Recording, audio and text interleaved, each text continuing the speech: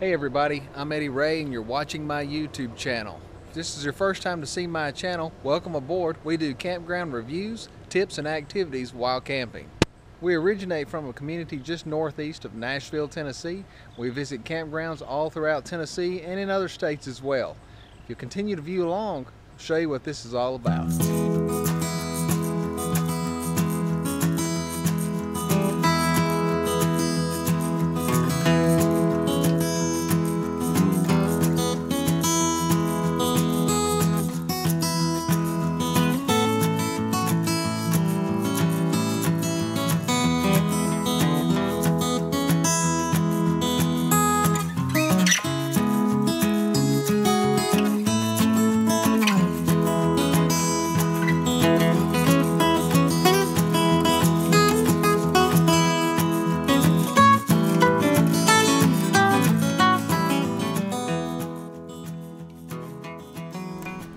Today we're at Obey River Campground in Monroe, Tennessee, off Dale Hollow Lake. If you've heard of Dale Hollow Lake, it's one of the prettier lakes in Tennessee. It certainly has very clear water, which is great for any type of water sports, scuba diving, fishing, name it, you name it, it's there. Today we're at campsite 97 at Obey River Campground, and this is what it looks like. We have a concrete pad. Obviously our truck and camper fit well on the pad, and if you look very closely, this particular site, Site 97, has plenty of room for another vehicle and a boat if you decided to. Now, we didn't bring our boat because we felt like the weather may not cooperate, but Dale Hollow Lake is a fine lake to be out and do your water sports, whether it be skiing, fishing, scuba diving, what have you. Alright, so immediately upon entering Obey River Park or campground, first thing you see on the right hand side is boat ramp. Obviously this boat ramp goes down to where the marina is and restaurant and puts you out on Dale Hollow Lake right at the Obey River. Plenty of parking up here, as you can see. We've got several boats and trailers parked up here and plenty of spots. I'd say better part of about 30 spots. Now on into the campground there are other spots if you choose to put in down there, if you're a camper or if you're not a camper, what have you. After you pass the boat ramp into Obey River, you come at the day use picnic area, which is directly across this little cove area. And then where I am is the swimming area. Now where I'm standing is primarily sand, as you can see here. And then there's a retaining wall and it gets down to the beach. And that's where these people are out here. The area is perimetered off. There's a depth gauge and it's pretty good size. Now there's a couple of picnic benches you can sit at, there's some grill areas, and there's a playground. There's a pavilion, and outside of the pavilion is a shower spigot and bathrooms for anybody who's out here in that condition. Beyond this playground are some more picnic tables. They're all concrete picnic tables and sitting areas. Again, as you see, a pavilion for any type of event you may want to use or anything of that sort. Now to get into the launch area, there is a launch fee, and I expect there's a fee for day use. After you get past the beach area, this puts you into the entrance of the campground here at Obey River Park. Directly across from the entrance, restroom area. But again, here's the guard shack, and there are staff on duty from 10 to 5-ish or 5:30. But there is staff on duty who works throughout the day who can check you in the event that you arrive within working hours. If you don't arrive within working hours, you would go the following day. So well into the campground area, we're going to start at Site 1, which is behind me, 2, and so on. This is a pretty small loop. It fits all types of trailers from Class A motorhomes up to big, very large fifth wheels. So there's plenty of space in these areas. Of course, within the website, again, it's always good to check to see your site link. Across from me here, this empty site is Site 11. This second empty site is Site 10. And it looks like we got a tent site here. We're going to go on down and take a look, see what else is around for us. Behind me here is Site 3, Site 4, Site 5, and so on around the bend. Directly across from Site 4 is this site here. This particular site here is Site 13. With the large beaver motorhome, That's site 6. The empty site here is 7. And then the site with the toy hauler is site 8. As you make the second loop into the campground, you'll see sites 14. This is 14A, 14B. I'm not sure why they split them that way, but they have. The site here up top of this hill crest is 15. This particular site here is 16. And this continues to go around. These sites, again, some of them are better than others, some are more maintained than others, and then, you know, some are tent sites or some are smaller sites. Behind me here are sites 17, 18, and 19. These are picnic sites. I don't see any room for tent camping. They do have a little fire pit and a burn grill or a cooking grill, but I don't see any space for tent. Of course, there's parking up here at the top. Behind me here, site 21, tent site, site 22, tent site, and then site 23, tent site.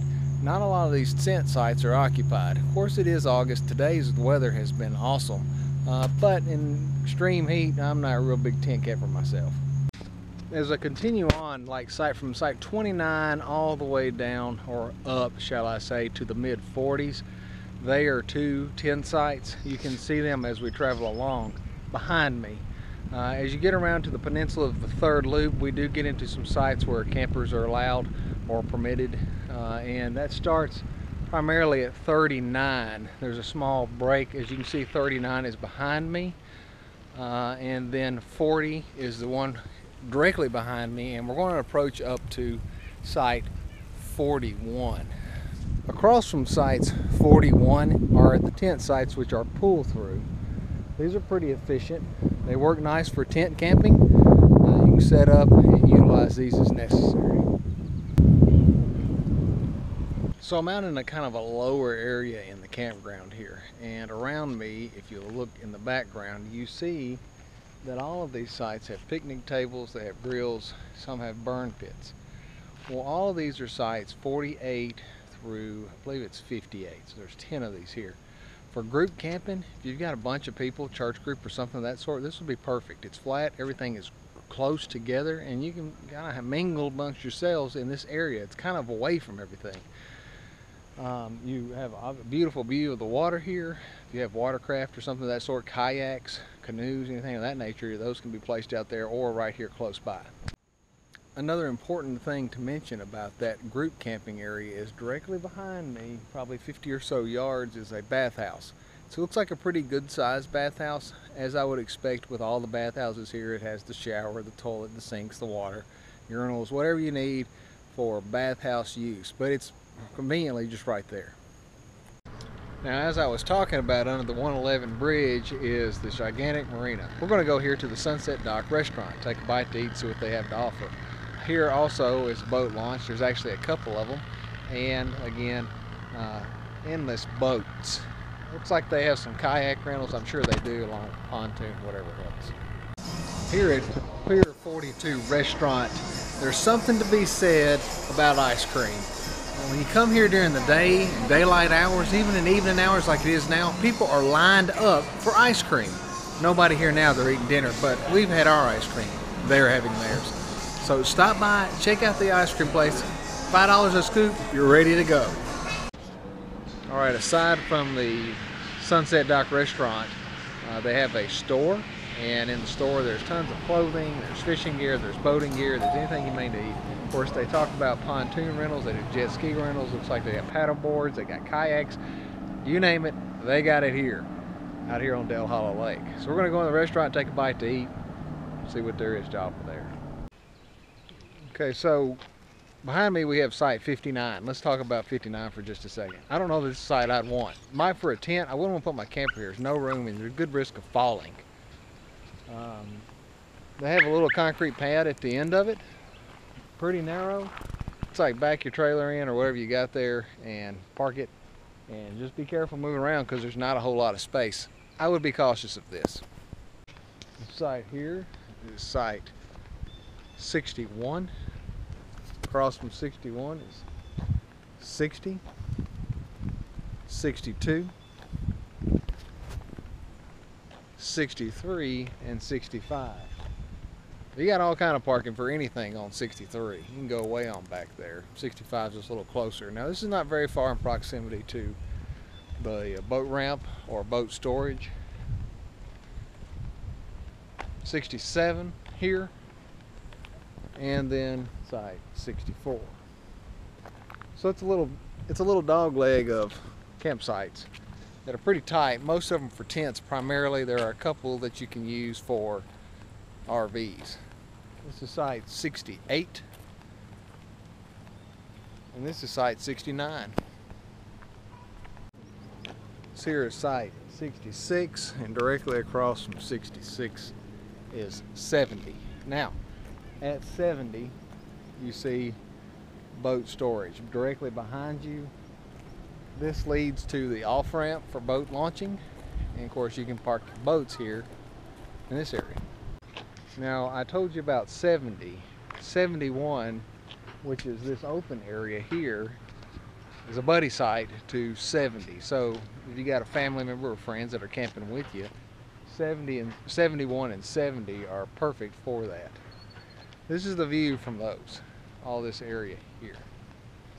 And then further across, more view. Let's take a look at the boat ramp. Now this takes us to the boat ramp. There's a couple of lane, as they market boat ramp, but you know as well as I do, you start putting lanes at boat ramps, you start having messes, especially if people don't know how to back down. But here's the ramp. Straight down, it goes down pretty deep, pretty quick. It's not very steep, but the water gets deep. So you put in, it's going to drop off and go pretty quick. I don't know what this is, but it's there, so it's nice to look at.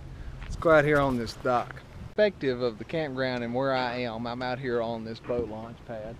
This is the ramp. On the east side of the ramp is sites 1 through 59. And then you can't see, but the bridge going into Byrdstown is just beyond that. That's Highway 111. On the other side of 111 bridge is the large marina you'll see.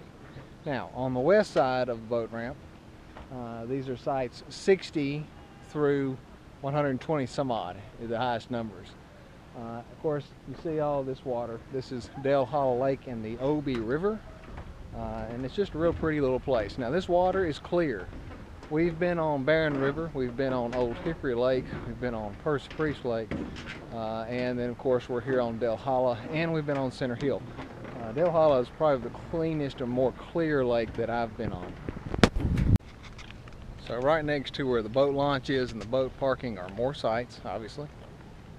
73 here, 74, this is 76. Site 75 right here. Site 77. Now, as we all know, the size of the sites is dictated on the website to pick your site, but these are all very nice sites. Behind me here is site 78. I think we've come to like this one the most. I like the way it's set up. It you know, it curves and you can park out and you've got a whole full pad and then the lake behind you. This here is site 80. It's a smaller concrete pad. Can't get a big rig in there. This is 81 right here. And this one's 83 where the big Class A is. This here is site 84. And this gets us rather close to where we are at 97, just across the way. This site here is ours, 97. But this empty site is 86. And you can see beyond that is a boat parked, and that belongs to these people here at 88.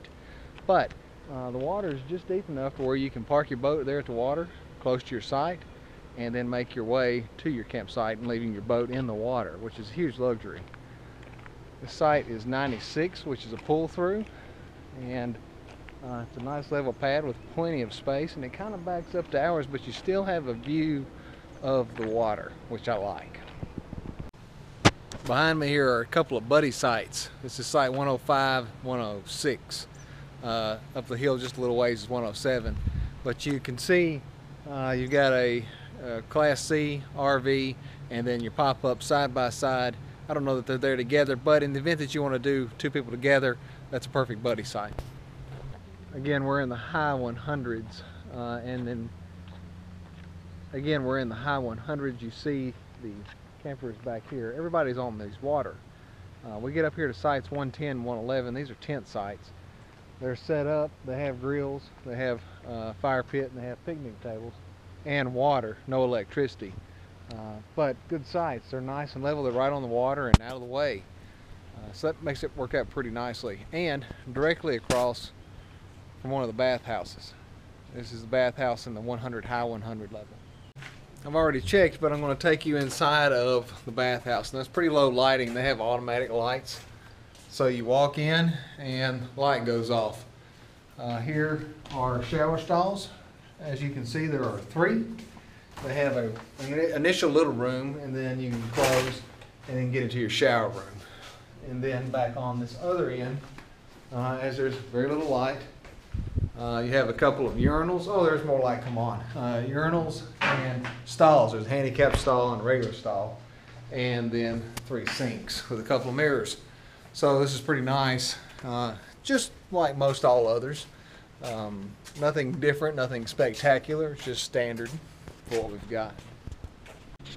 As I've talked about in the past, which is a big thing for us, is laundry. We don't want to go home, do our laundry, so a lot of times we do it before we leave. They don't have to worry about it. Bathhouse here in the high 100s has a washing machine and a dryer. Coin operated, of course. Now, I've seen the other bathhouses, they resemble this one also, although some may have more laundry facilities or bathing facilities, but pretty much they're all the same. Tent sites 113, 114, and 115. As you can see, somebody's got it set up. Again, these are right on the side of the water, so it's beautiful right here. Campsite 116 across from it, campsite 117, and then directly beside 116 is a straight down 118. Not quite much of a pad to park at.